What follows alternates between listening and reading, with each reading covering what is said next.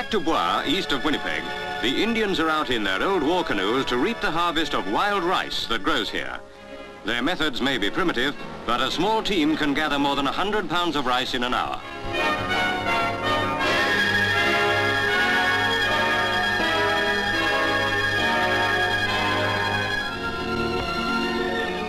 Bill Williams, who owns 500 acres of rice fields, built his harvester himself from old scraps.